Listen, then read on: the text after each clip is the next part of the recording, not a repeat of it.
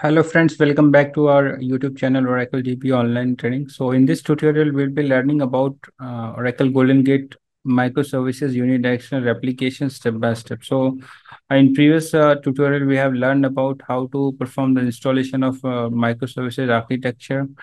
Okay, and after that, in this tutorial, we'll be learning about the replication part. So we'll go one step by step, like how we can create the source table and then target table and the replication between the source and target. So that we'll learn everything step by step. Please watch till the end so that you can get it understand better.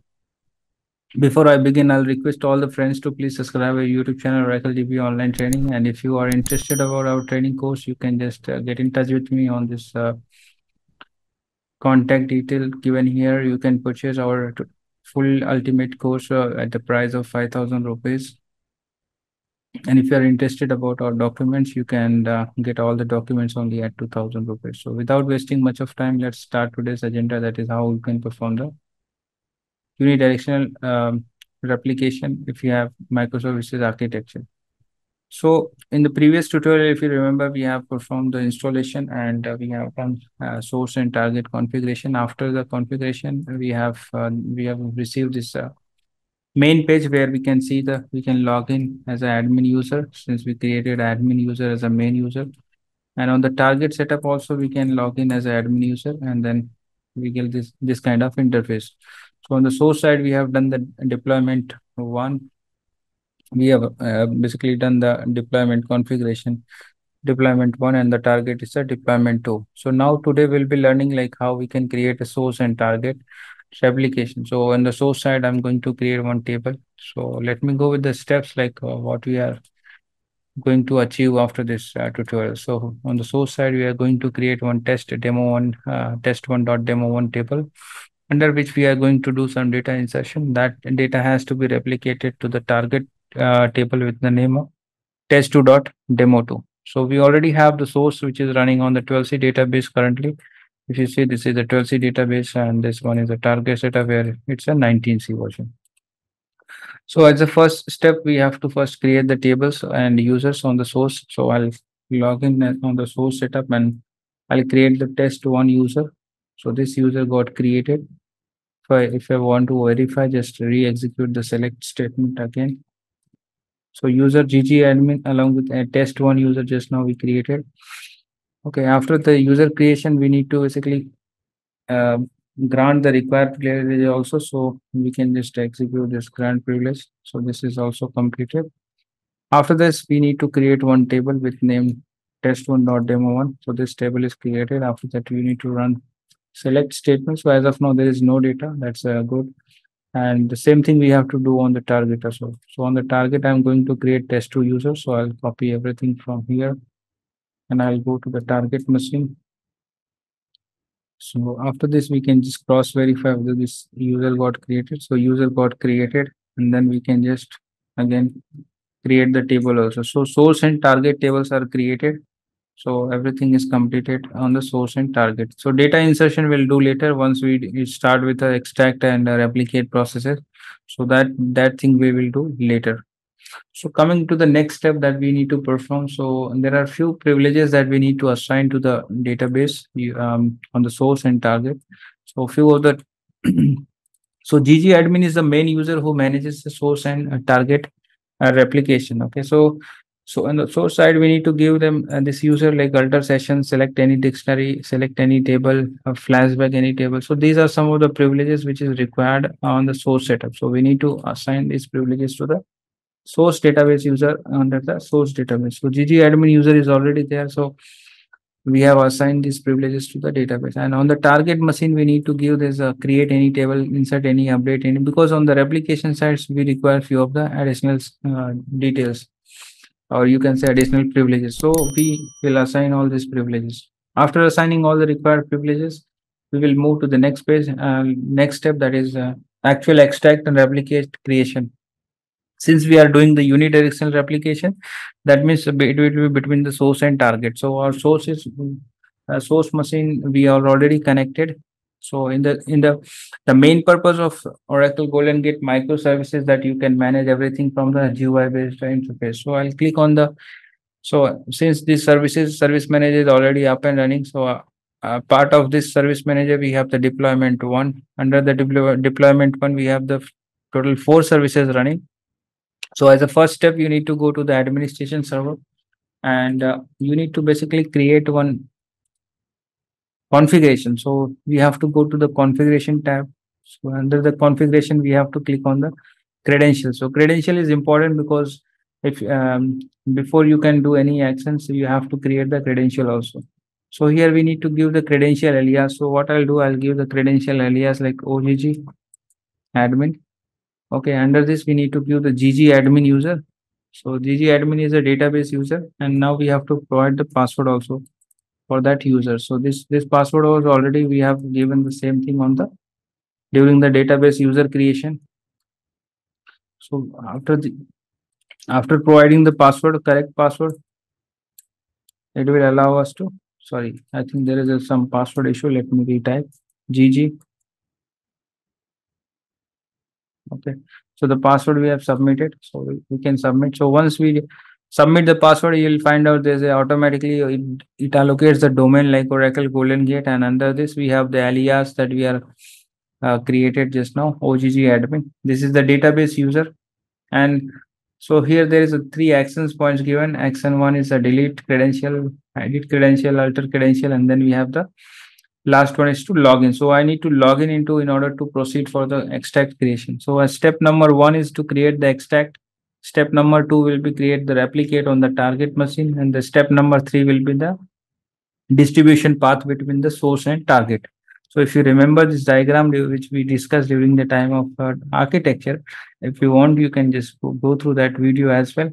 So on the source side, we need to create one extract, which will generate the trail file. The distribution server will send those data to the receiver server on the target machine, and the trail file will be read by the replicate on the target machine. So we are going to create from the step number 1. So far, we have just now created the credential. So after creating the credential, we need to go for the extract creation.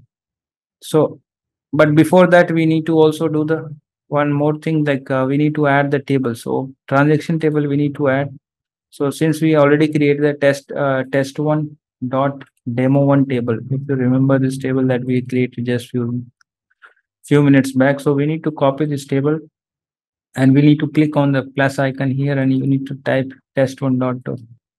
Okay, so after this, we have to just click on the submit. So it will automatically fetch the table from the database, and it adds that table into the list. Okay, it's basically adding the transaction information.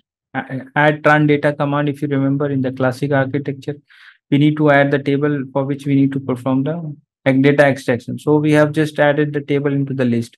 Same way you can add the schema also if you want to add any specific schema.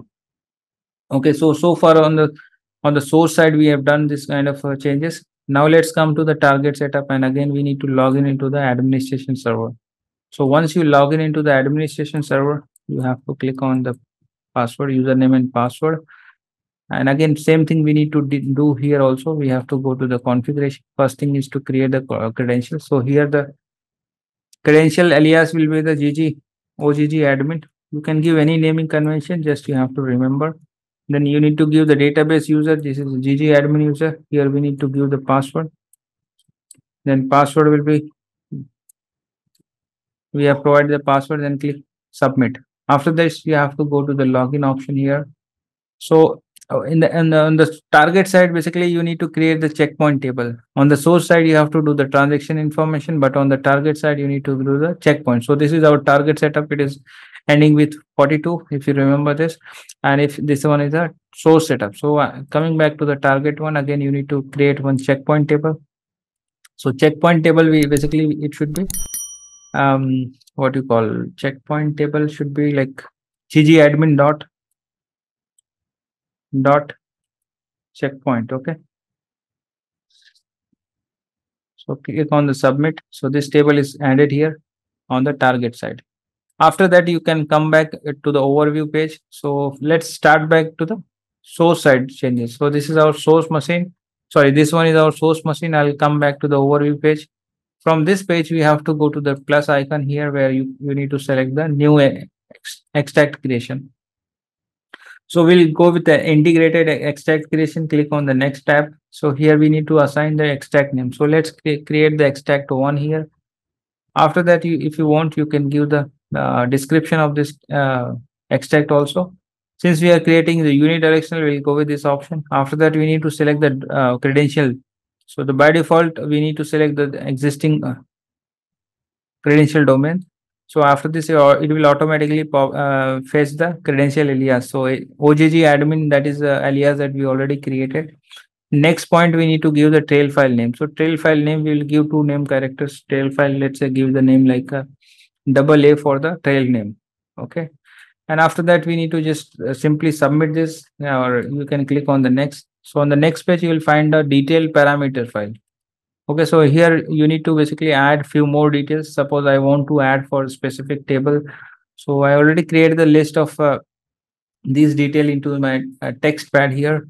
So generally your extract name should be like ext1 or whatever the naming you are giving. So same thing has to be there. Along with that, it will have the user alias, okay, and extract trail file name. So this detail is already there in the list. Apart from this, we also have to add a DDL include map so that you can perform the DDL related replication or between the source and target. So these two information I'm going to add.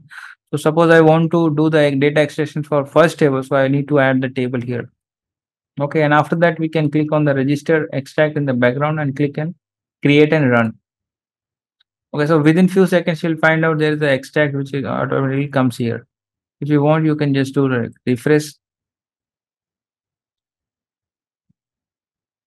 So now if you see this extract one got created and there is a green tick marks there which indicates it is up and running. If you want, you can like check the details also by clicking on this tab, and you can just go for the checkpoint statistics parameters. So there are various options also. You can look for the report also regarding this extract process. Okay, so all this information is there. You can go back to the previous page again. This is up and running. If you want, you can stop, and post stop is also given.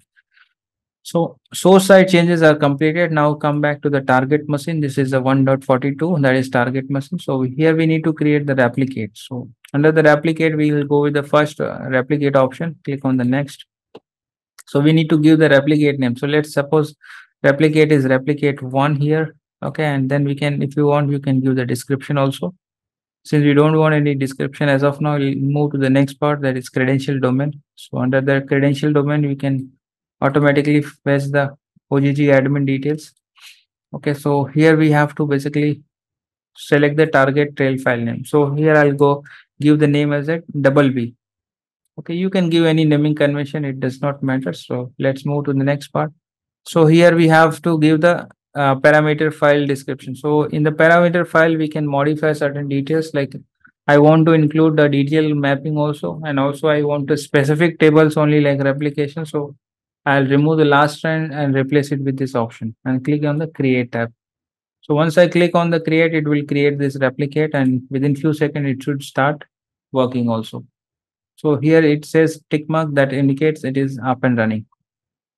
Okay, apart from this, let me go back to this diagram again. So here we have source setup, target setup, we have created extract also, trail files we have defined, and now on the target also we have created replicate trail file. I mean, it will read. So this trail file is we have just given the path, it is not created yet. So after this, what we have to do, we have to create the distribution path. So on the source side, we need to create this distribution server. From this distribution server, we'll be sending the data towards the receiver server. So I'll go back to this page again on the main service page, service manager page, and here from this option, we need to select the distribution server. So in the distribution server, you'll find out paths will be there. Okay, so here we need to click on the plus icon over here. So we need to give the name of the path. Let's say it's a distribution one. Okay, so under this, you need to select the extract. So extract one is there, and it's a tail file. So once you will select this extract one, this is a source extract file name. Automatically it generates this link. Okay, if you want, you can click and modify, but it should be automated. After this, you need to select the OGG because all or Goldengate related configuration. And next one, we need to give the target host. So target host is 192.168.1.42 and port So the port number here, it should be a port of receiver server. So if I'll go to the service manager page here, and this is our receiver server, its port is 7003. This is very important. Don't get confused, because it should be that 7003. And here we need to give the trail file name. So on the target, the trail file name is a double B. Okay. After this, we have to simply click on the create and submit. So it will create the distribution path between the source and target. So you can click OK and then look for the distribution path. So this is our 141 server, and from where it is reading the double A trail file, and then it is basically sending it towards the target machine, which is running on the receiver server, which is running on the 7003. If I log into the receiver server on the target machine, I should see this distribution path. So this path is there. Okay. So now everything related to this configuration is completed. If you go back to this diagram, so every configuration between the source and target is completed. Now is the time we have to look for the replication part. So replication we can verify using the let's try to do the some data insertion. So we'll copy all this insert command, and I'll log into the source setup again here. Okay, so as of now, there is no data here exist in the source setup. Okay, and on the target machine also, we can just verify if there is any count or not. So select star from this table. So nothing is there. Okay, now let's do the some data insertion and do the commit also. So we did 4 data insertion, and we'll run the select statement. So here we have 4 records, and let's go to the target machine. So within few seconds of time, we will find out this table is having 4 records. That means the replication is working as expected. So source to target replication using the microservices architecture can be achieved by these steps. I hope you have understood like how to create a new extract and replicate process, and even the distribution path in case of microservices architecture. Okay, so under the deployment, you have to explore all these options and then create the respective extract. And on the target side, you need to create the replicate. Okay.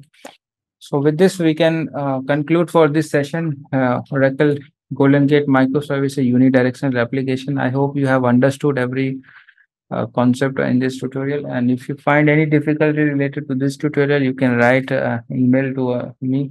And also, if you are new on my channel, please do subscribe our YouTube channel. And thanks for watching this tutorial. Have a great day.